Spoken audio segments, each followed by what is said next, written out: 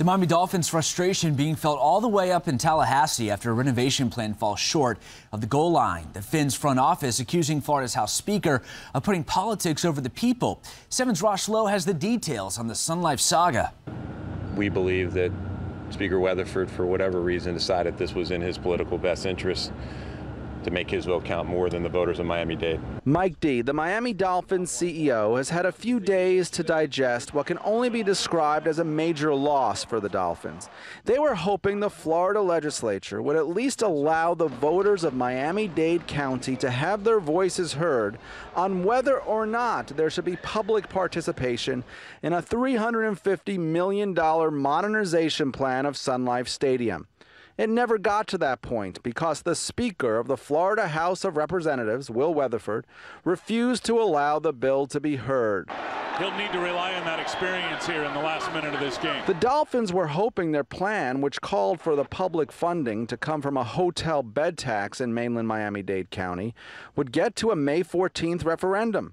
Florida Governor Rick Scott also wanted the voters to decide. It was a significant disappointment that the House didn't take it up for a vote.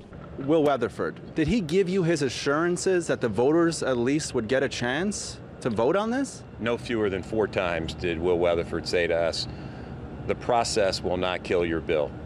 I can't tell you that you have the number of votes, and I can't deliver votes, but if you have the votes, the process will allow for your bill to be heard. So now what? Will Dolphins owner Stephen Ross invest his own money into better seating, upgraded lighting, and a canopy? To cherry pick a few and, pick some a la carte improvements that would maybe improve certain things without addressing the overall issue, we believe is not a plan that works. And what happens to those votes that were cast early? Well, they will not be tabulated. The future, at least here at Sun Life Stadium, is uncertain. In the meantime, Speaker that he was committed to bringing up the bill. He says he understands the disappointment of those who supported the bill. However, he goes on to say the bill, quote, did not have the necessary support for passage and that the feedback from Miami-Dade was negative and there were concerns expressed by members on both sides of the aisle. He says, quote, I don't think Floridians are all that interested in giving hundreds of millions of dollars in taxpayer money to wealthy sports team owners, end quote.